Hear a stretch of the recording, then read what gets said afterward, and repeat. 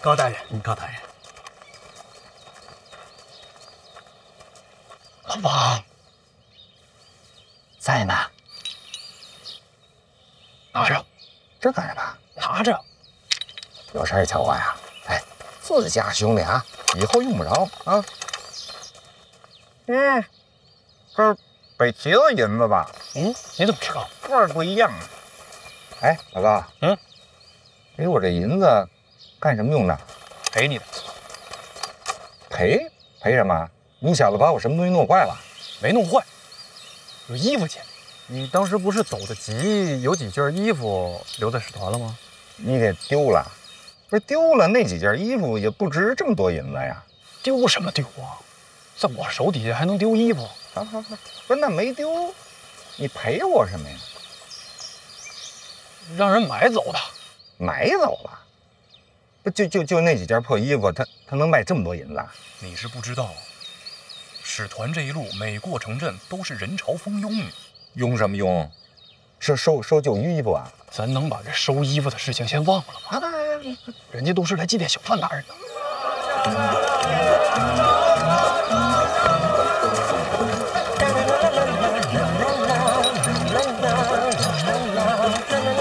都说使团是小范大人最后一站，一个个往马车上扑着喊着说要收藏小范大人的遗物来寄托哀思。这死讯都传这么广了，我以为啊，只在京都里边瞎传呢。何止京都？你的死讯，庆国皆知，不合理，当然不合理。检察院做的宣发。什么是宣发啊？幕后推手传播消息。要做到这种程度，光是检察院还不够，得是陛下的意思。可是陛下明明知道我还活着，为什么要传播我的死讯呢？陛下目光自在天下，所以传播我的死讯是为了庆国。一切都是为了庆国。既然我死了，对庆国更好，不如你借势来个假死变真死。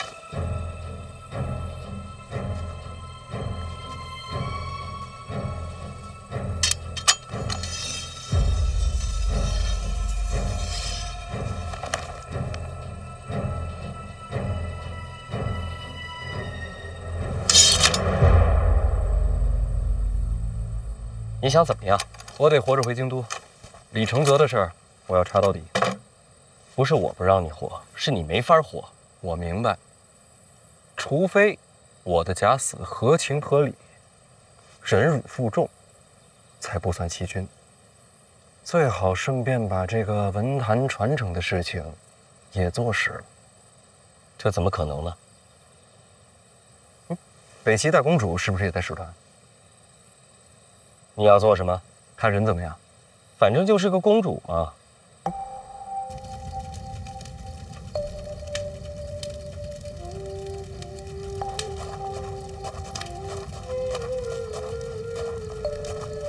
都已入夜，小颜公子有何？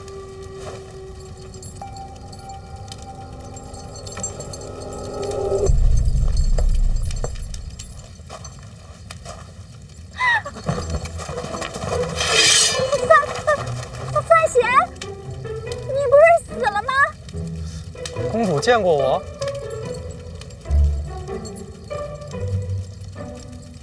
偷偷见过。我比你还意外呢。什么叫偷偷见过呀？母后寿宴，在后殿，我亲眼瞧见你和我朝圣女朵朵姑娘于众目睽睽之下脉脉含情。没有，绝没有脉脉含情。至于吗？捡起来。范使臣，你这是没死透？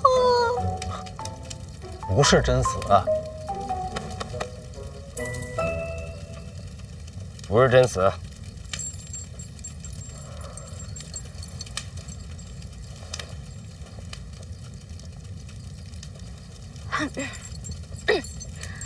没事了，散了吧。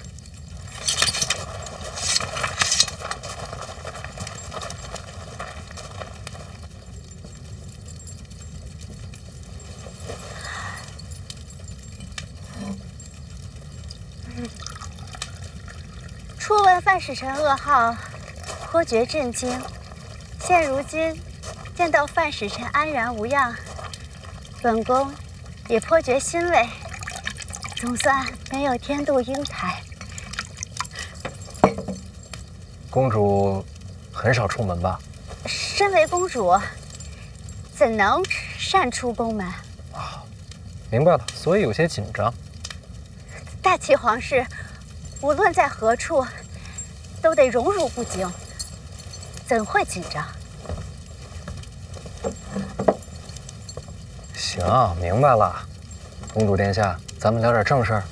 啊，你来之前，你家小皇帝和太后跟你交代什么了？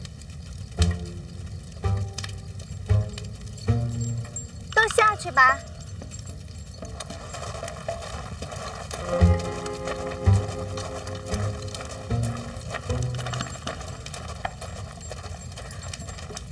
母后与陛下都与我说过，范使臣与大齐暗中走私盈利往来。他日范使臣若是有讯息，可告知我，我便可把讯息传给大齐。所以咱们也算是自己人。算吧。所以我不能死啊！这不是没死吗？可以活不成了。我要是活不成，咱们之间这买卖还怎么做？啊？那范使臣要怎么活啊？公主会说谎吗？大齐皇室最为忠信，怎能伪言瞒昧？那公主要是不说谎的话，您家母后和陛下跟你交代的事情就做不成了。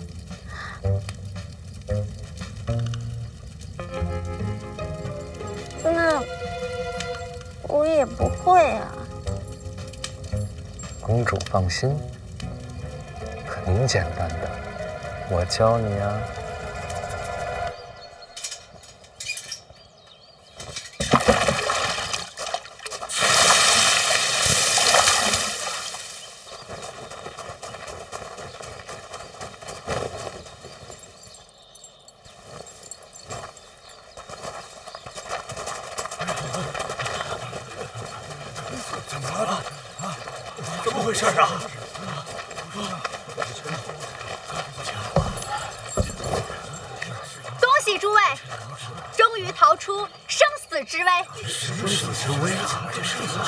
使团离开大齐，进入庆国境内，就有人追踪而来，暗中窥视。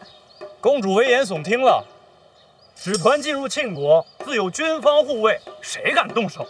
对，这世上总有千军万马也挡不住的人。哦，难道是大宗师？没错，大宗师来使，听说过。大宗师之威，胜过铁骑如林。大宗师为何要针对使团啊？庄墨涵先生临终之际，将一生藏书赠予范闲范大人，这代表什么？这当然是代表文坛传承啊。没错，文坛盛世总在两国之间，其他人心中怎么想？是境外蛮族，是杜一城。公主怎会知道大宗师会出现呢？我本人亲眼所见，贵方使团中有人以一己之身直面大宗师，他以自身性命保住了文坛传承之路，保住了诸位的性命。这是谁呀？不知道，绝对是个高人。是啊，竟敢直面大宗师，有魄力啊！哎，你范闲呀！不许靠近，不许靠近！范闲大人，你不是已经死了吗？小范大人，这到底是怎么回事？给我们大家讲讲啊！讲讲。哎，算了，不说也罢。大人他这是不贪功啊！可是大家有知道真相的权利。启年，大人，诸位，在这个大宗师面前呐，大人只有假死这一条路。只有小范大人他死了，那所谓的文运才能无人继承，那位大宗师也就不用杀入使团，才确保了大家的安全呐。原来小范大人假死是为了救我们，为了庆国呀，不值一提。公主啊，凑巧此事被公主撞见了，多谢公主为范某隐瞒。文运乃国运，大齐南庆，分而享之，岂容他人染指？公主请坐。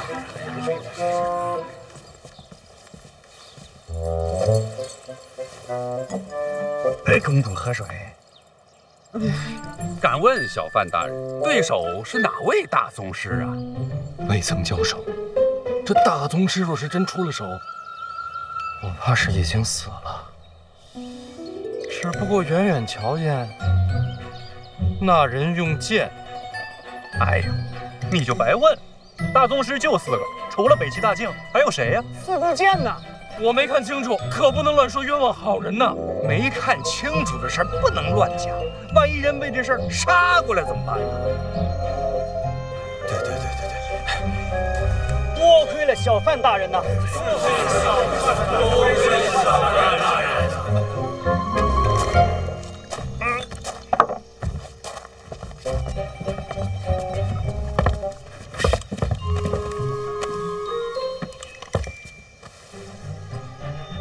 一切为了庆国。庆国！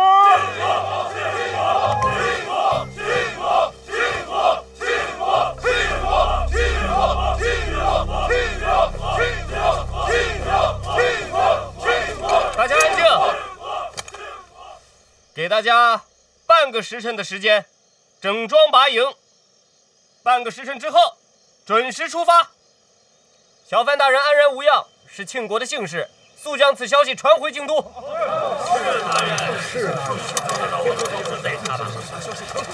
啊，小范大人这乃庆国之福啊！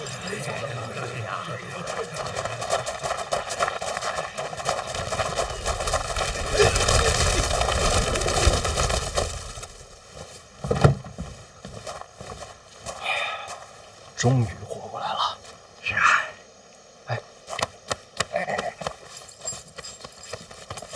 小范大人，你不怕那四股剑亲自赶来？他要是为了这点事儿就能赶来，那他早就赶来了。啊！多谢公主配合。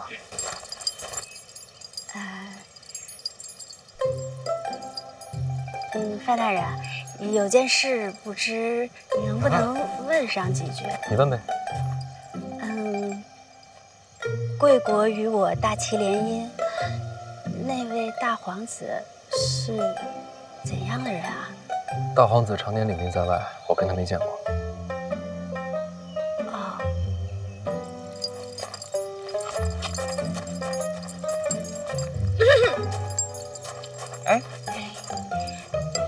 你见过大皇子吗？没有。哦。赶紧慢点。小莲公子。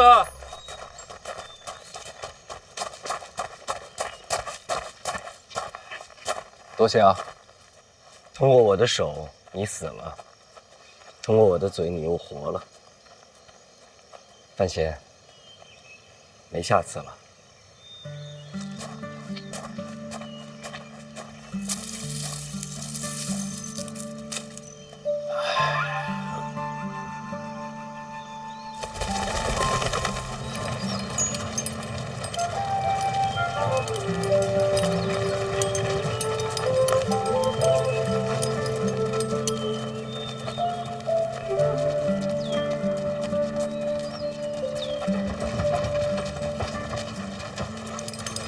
国王啊，前面来一人啊，是来接使团的吧？怎么一个人跑过来了？这人看着眼熟啊！啊！哎！小范大人，哎呀，你快回来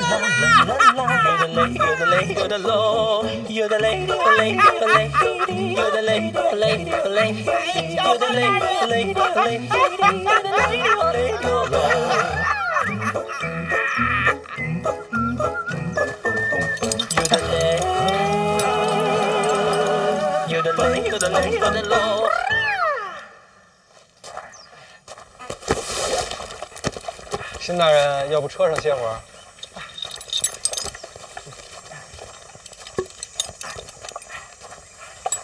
哎，辛大人，哎，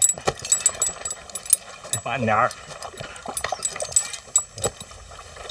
哎呀，多谢！哎呀，多谢！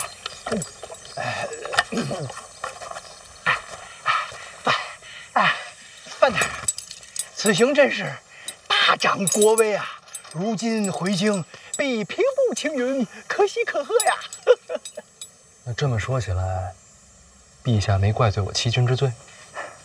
啊，哎，陛下没说，就让我等迎接使团归京啊。辛大人辛苦，那咱们现在进城。这个，使团一行万众瞩目，这个礼部早准备下一应礼，只不过什么？你说呀。只不过巧了，大皇子自军中归京，也是今儿到。那是真巧。本来能避开，无奈前日涨水，把东边的官道给冲垮了。大皇子又临时改变了行程，这不就都怼在北门撞上了吗？那这伙人呢？不远，离此不足3里。所以呢？大皇子的骑兵亲卫，待会儿就到。所以到时候2队人马挤在城外，不太好看。正是。礼部专门让你过来，劝我让个路。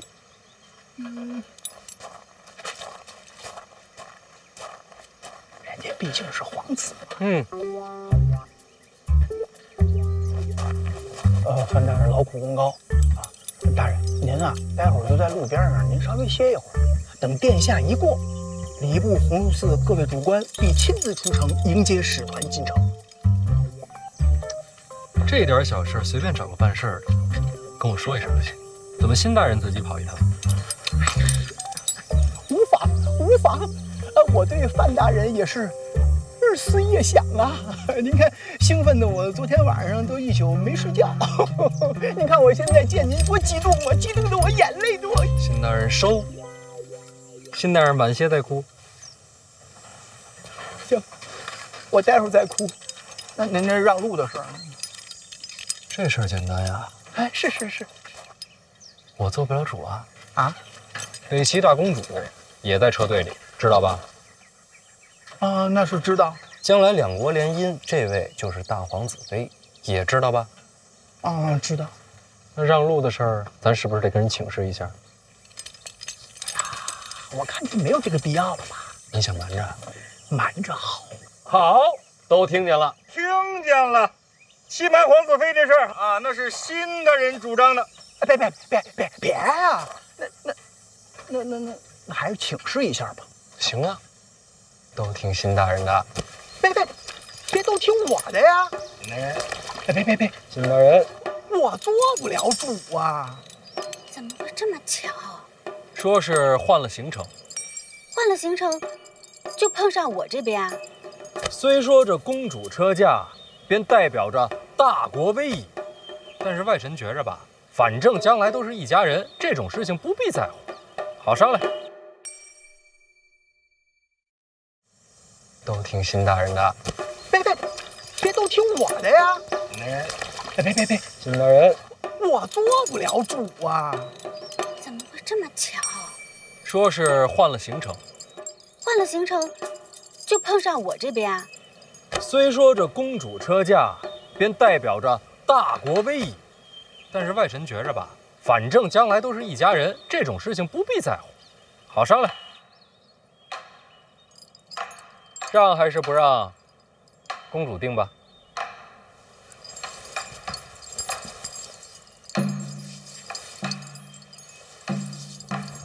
我身为大齐皇室，所言所行都代表大齐颜面。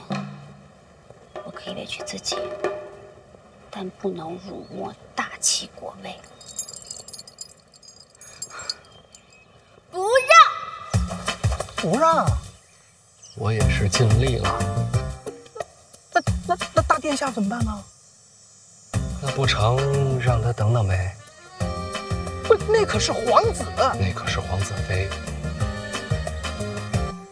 辛大人，要不然让礼部先准备着。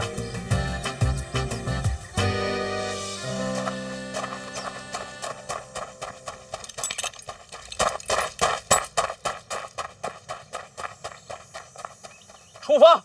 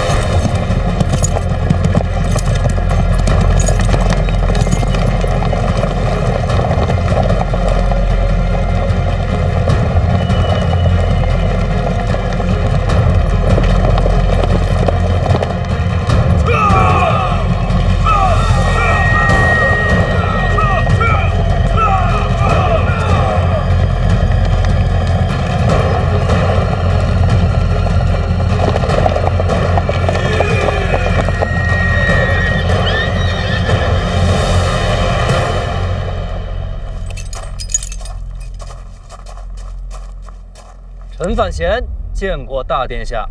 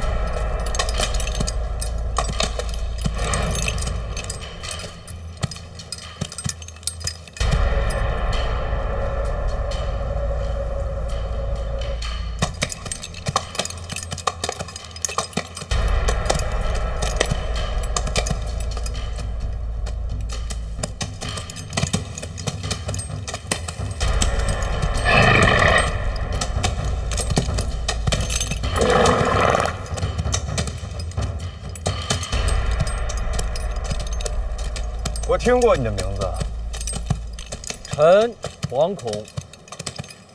敢与皇子相当，胆量不小，却未免愚蠢了些。殿下，我也不想啊，这都是不得已。怎么个不得已？本宫身体柔弱，一路南下，有些水土不服。大殿下这样，是想让本宫等在城外，不许入城吗？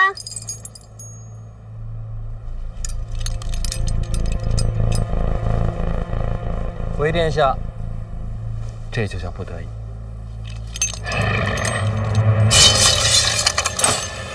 哎，啊！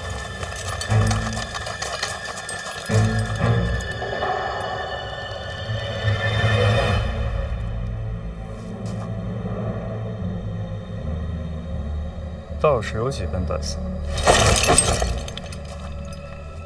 殿下的家事儿，臣慌什么？如果我非要让你让路，那臣就只有一死，给殿下赔罪。是本宫想早日进城，与范大人无关。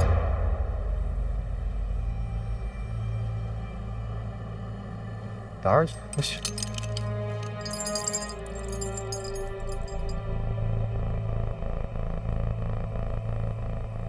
范闲，你是觉得我不敢杀你是吗？殿下有什么不敢？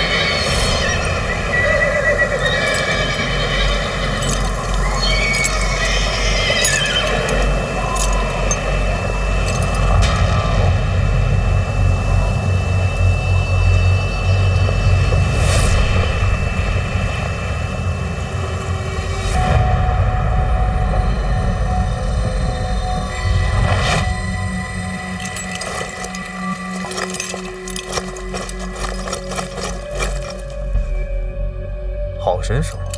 殿下客气了，马惊了，咱们这边帮着管管，应该的。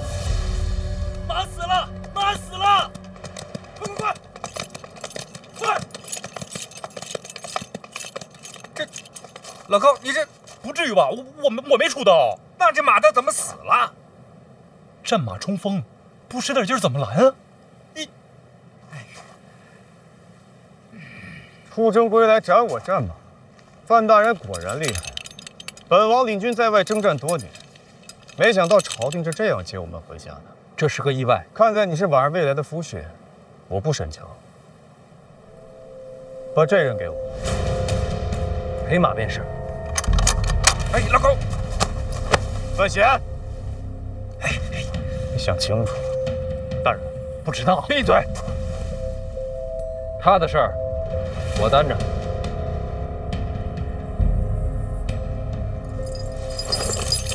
是本宫发的话，不必为难范大人。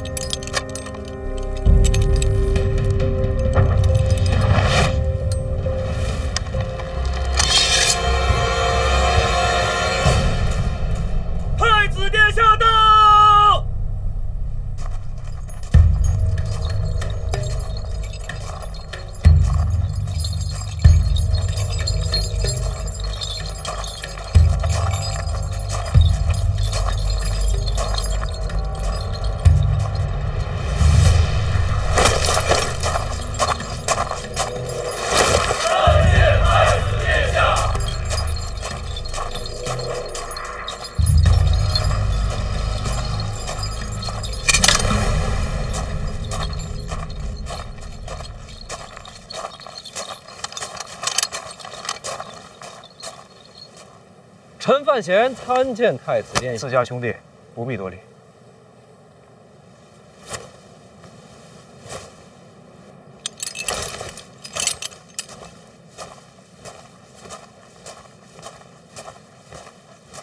大哥，参见太子殿下。你是我大哥，怎么能你拜我呢？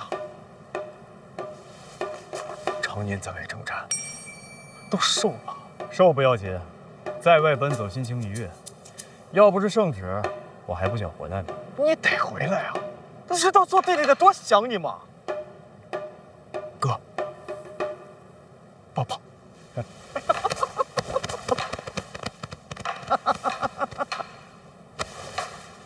都到家门口了，为何不进去？不是我不想进去，实在是被人拦上了。啊？谁敢拦你啊？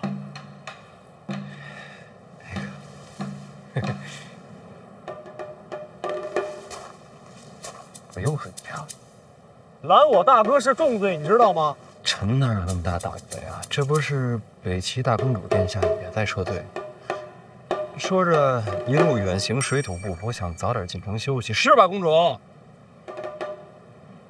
确实是本宫的意思。公主稍安勿躁啊，车内安坐即可。战死军马，本宫陪付就是。可不便宜啊！我身为大齐皇室，这份担当总该有。那你比我有钱，我是赔不起。我也是母后给的。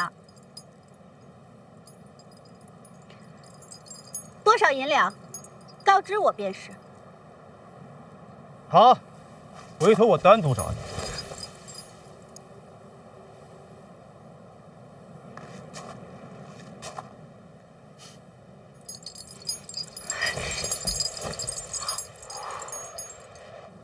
大哥，公主是你未来的王妃，我未来的嫂嫂。可是人家范闲夹在中间，确实有点难办。当然啊，如果你想出这口气的话，做弟弟的一定好好教训他。殿下都这么说了，我还计较什么呢？对呀，别跟他们一般见识。大哥多年未回，应该是第一次见吧？我呢，正式给大哥介绍一下，这位就是咱们大庆国的青年才俊范闲。臣参见大殿下。我知道他，婉儿的夫婿吗？哎，对，现在还在给院长帮忙。监察院提司，好大的官威啊！大哥，那婉儿不就宛如咱俩的亲妹妹吗？那看在婉儿的份上，咱们放你未来的妹夫一马。殿下真的以为我是为了拦路生气吗？那大哥是为何呀？成婚可是大事，可如今呢？父皇说，只要娶了婉儿，就能够接手内库的财权，然后他就出现了。他要娶的到底是婉儿本人，还是那数不尽的荣华富贵？自然是为了人，谁都会这么说。陛下开的口，非要搭上内库，我倒是不想要，总不能抗旨啊。父皇这旨意，确实糊涂了些。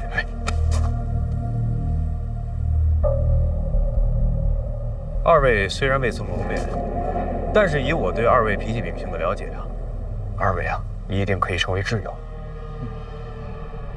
天色也不早了，这二哥和三弟还在里头候着大哥呢。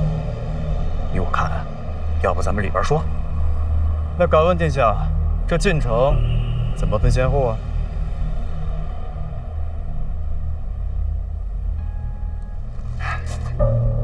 你来的可真是时候啊！那可不是吗？还是太子做主吧。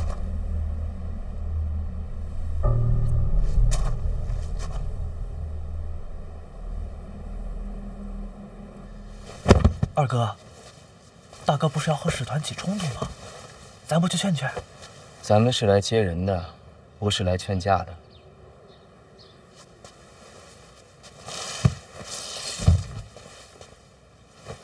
那太子殿下怎么过去了？太子跟我们不一样。那太子会帮谁啊？他呀，谁都帮，又谁都不帮。那太子可太不容易了。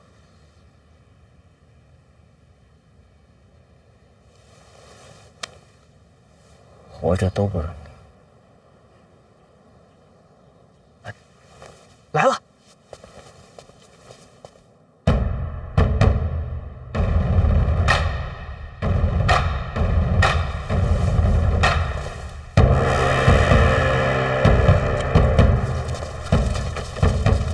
怎么同时进场？获得一手好戏。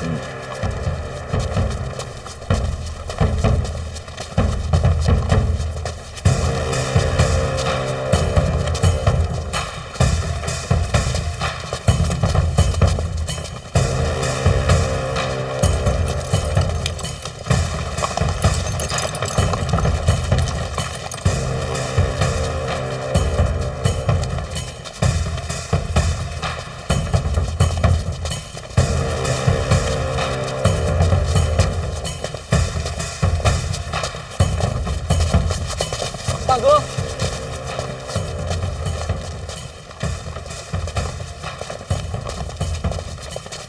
这么久不见，长这么高了。将来要跟大哥一般高，也得领打仗去。有这心就行。久未谋面，你瘦了。我刚才看见他，也是这么说的。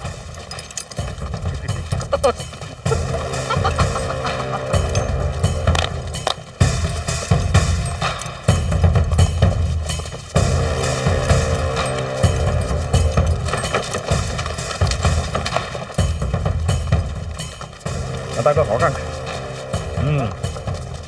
结实了很多啊。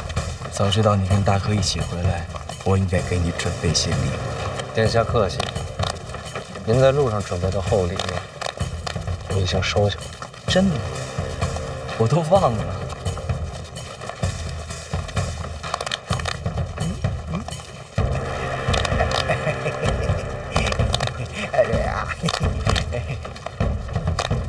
笑笑笑！不过你放心，还有更好的礼物等着你。那就期待。哎，要说还是咱二哥面面俱到。太子殿下功高盖世，力挽狂澜。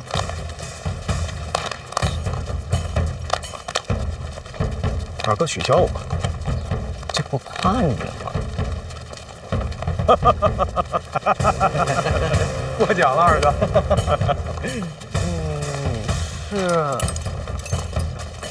是你。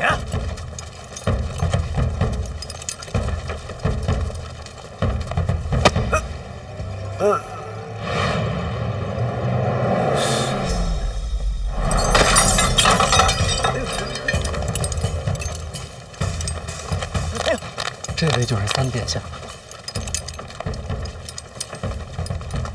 不是做梦，他是真的。躲什么呀？他们打晕了我。你确定？确定啊！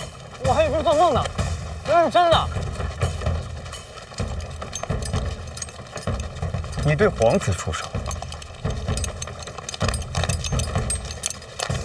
请问殿下，我在哪儿把你打晕的？就在报什么？您接着说，这儿没人能拦得住您。放心说，大哥在。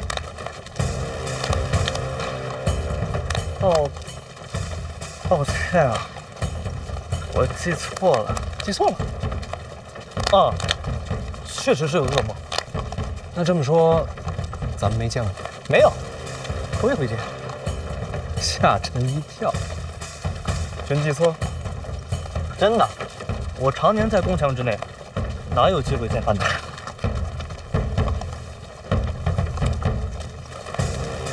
你们俩，我多问一句。不是说了，梦里见的。行，那臣就先告退了。急什么？久未谋面，不再多聊聊。归心似箭呐。出门这么久，确实想家想晚来了，倒是难为你了。陛下口谕，宣范贤同诸皇子入宫觐见。这么早就见你，可能是因为刚起了军吧。大哥慢慢习惯，这就是我们的小范大人。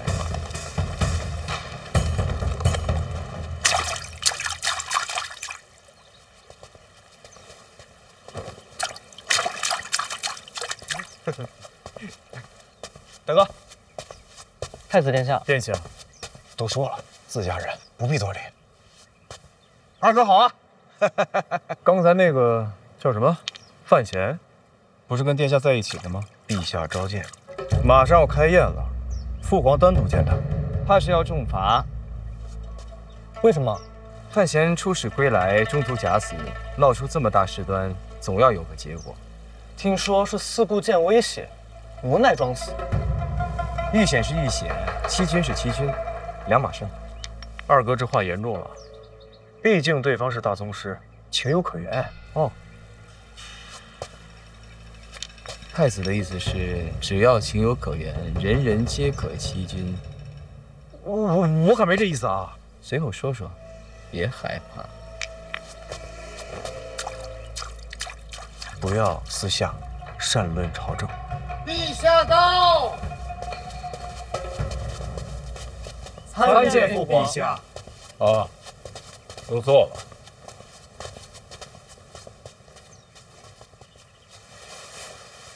李正如，你精神头挺好啊。多年未见，父皇身体可好？死不了。坐。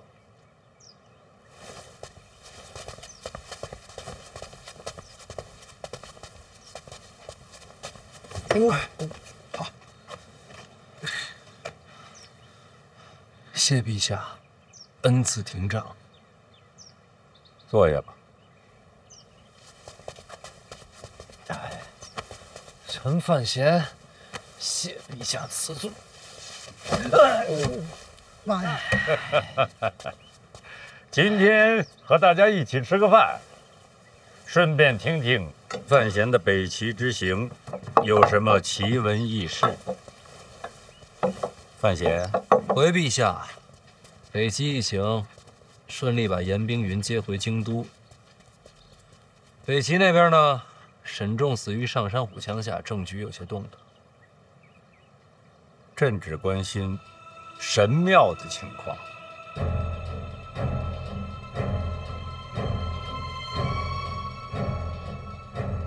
萧恩临死前透露，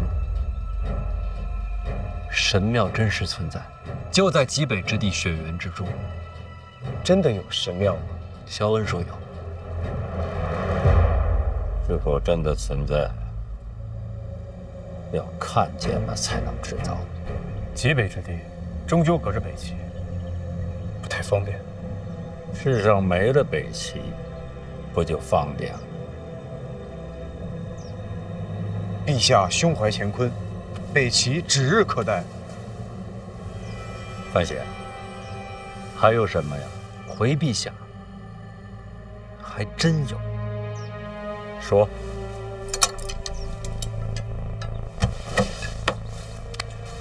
沈仲临死前向臣交代，北齐锦衣卫常年与我庆国有走私往来，而我方行此事者就是长公主与二皇子。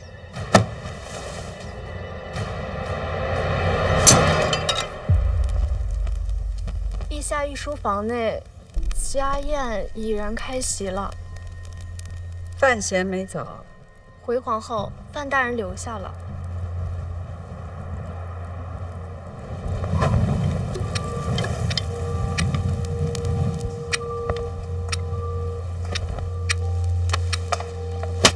火折子灭了，请皇后受罪。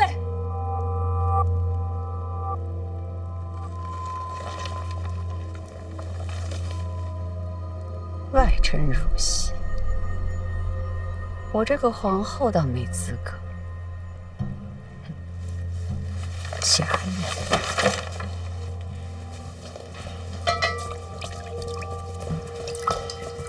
都聊什么了？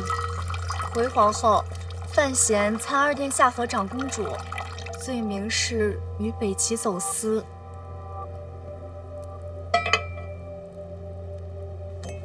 当众说的？是，几位殿下都在。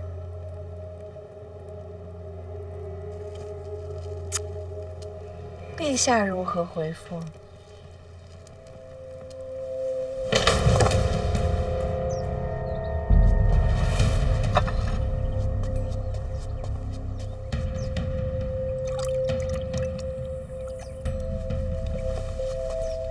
陛下息怒啊！以儿臣对二哥的了解，他不可能行此等事啊！这其中定是有什么误会吧？陛下，臣领罪。臣与姑姑从没做过愧对庆国的事情。可小范大人如此人物，若没实证，怎会妄言？臣或许是做错了什么事，让小范大人有了误会。小范大人，范闲，你公然举证长公主和二皇子，可有人证物证？沈重就是人证。人证呢？人虽然死了，但做过的事儿总能查得出来。人死了，没有任何凭证，你敢指责二皇子？你是什么人？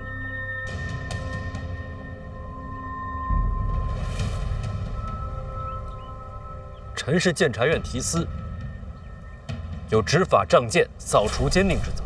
哼！再说一遍。臣是监察院提司，有执法仗剑、扫除奸佞之责。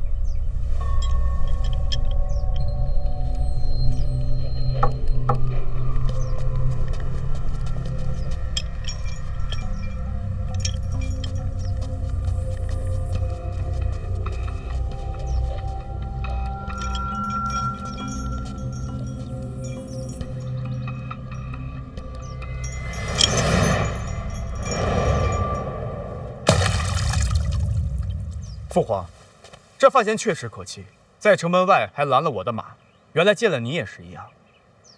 看来他天生就这脾气。您息怒啊！是啊，陛下，您息怒啊！陛下息怒啊！父皇息怒。你们还有别的事儿吗？陛下，儿臣今日其实有件喜事，想请陛下斟酌。喜事？是什么喜事？范闲虽有错漏，但毕竟出使北齐有功，加上才华经世，由此可见，范府门风博学渊渊，范府之女范若若，才女之名闻名京都，贤淑雅静，实属难得。晋王世子李弘成为人温厚，尚未婚配，加之对范府之女又倾慕已久，儿臣以为范闲与婉儿已有婚约，不如喜上加喜，牵上加牵，也算是成就了一段姻缘。说说婚事，并不着急。你倒是很会出奇兵啊！这门婚事朕准了。陛下。另外，范闲出使北齐有功，加封1等男爵。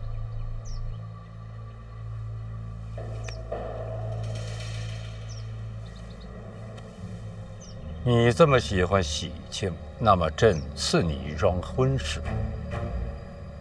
叶仲的女儿叶灵儿，与你非常般配，朕把她赐给你了。我与叶灵儿也并不熟悉。好了，你们接着吃吧。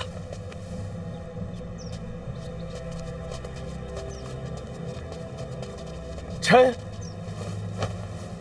遵旨，遵旨。臣恳请陛下，为了天下万民，庆国律法，严查长公主李云瑞、二皇子李承泽。你查无实证，一片虚言，不查哪有实证？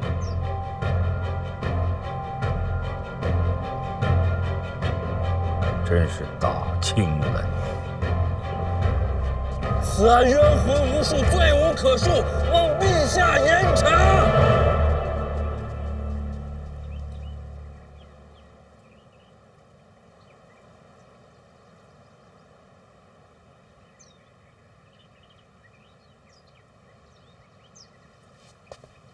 吃吧。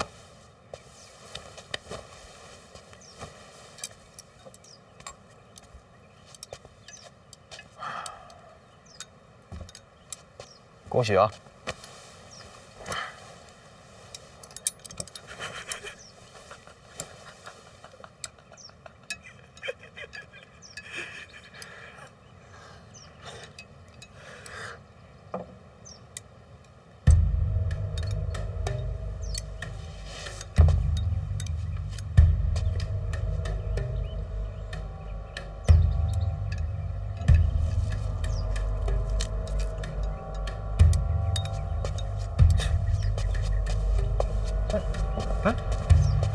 不是停账了吗？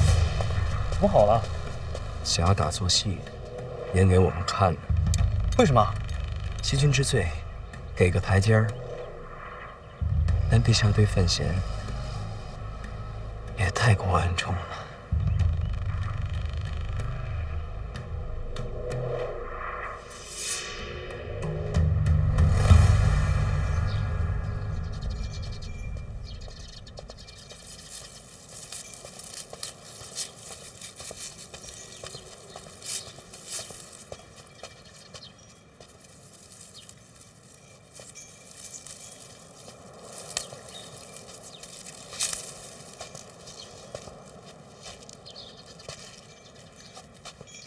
别灰心，毕竟二哥和姑姑是皇亲。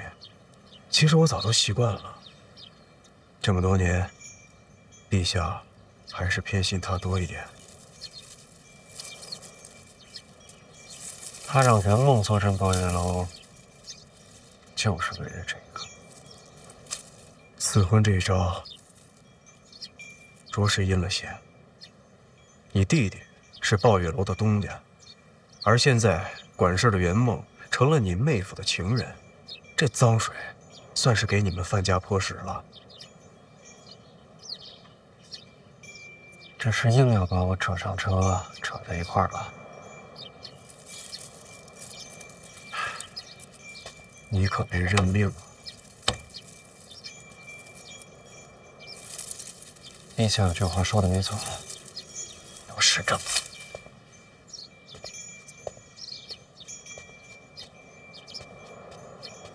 殿下，史家镇的事查得怎么样了？有回音吗？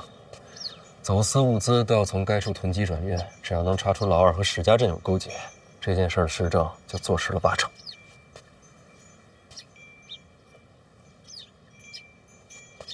怎么了？史家镇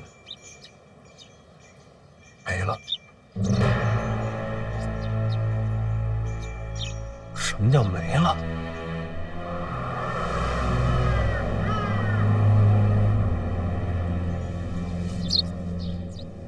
总不能一个活口都没有吧？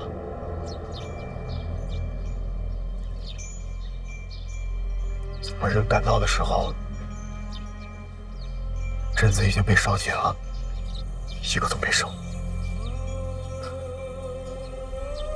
二哥这一手太狠了，这村子烧了，走私的线就断了。关键是可惜了那么多条人命啊！镇子没了，总要有个说法。意外失火，这就完了。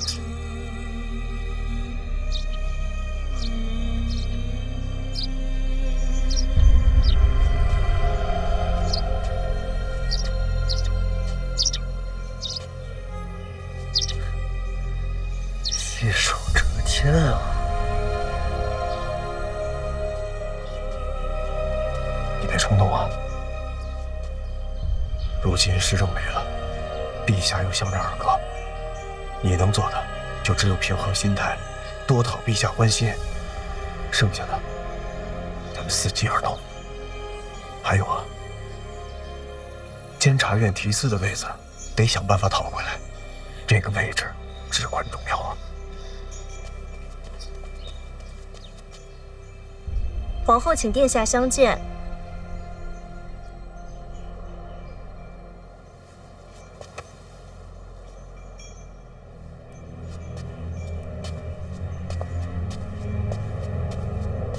别气馁啊！你我合力，徐徐图之。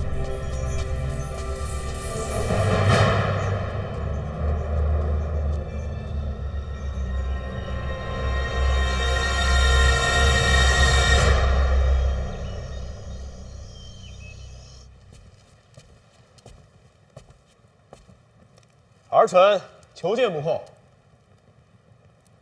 进来。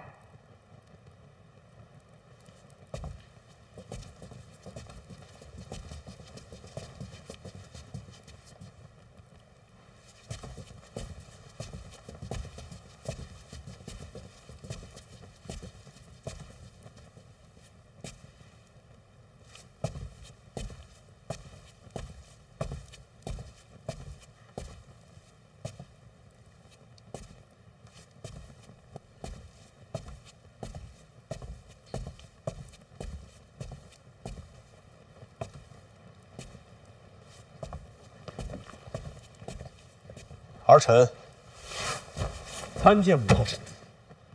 不必多礼，没外人了。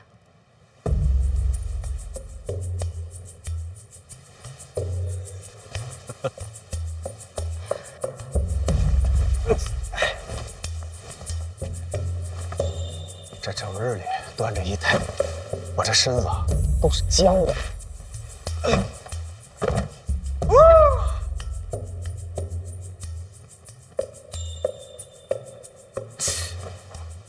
母后，你说二哥天天赤脚在地上走，是不是特别舒服？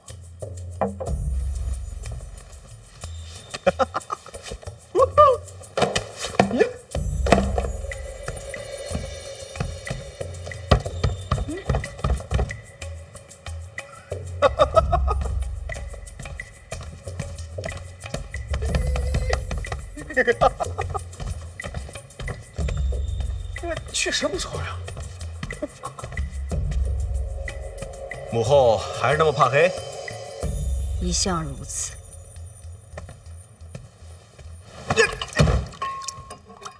要不然，咱们换个太医瞧瞧。没用的。这世上唯有心病难医。那你也不能整日喝酒啊。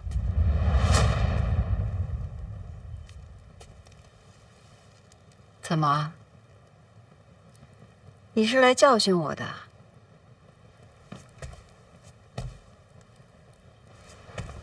那儿臣哪敢呀？儿臣的意思是说，这太亮了，熏了眼睛。你是太子，自当举止端正。毕竟那么多眼睛盯着你。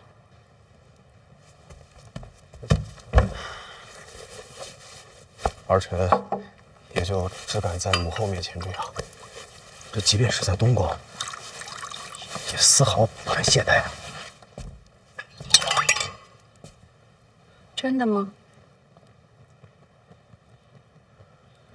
日日如此，如履薄冰。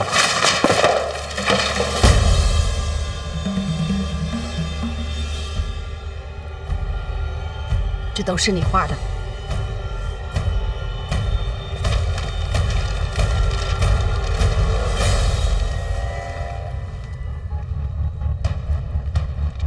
怎么会在母后这儿？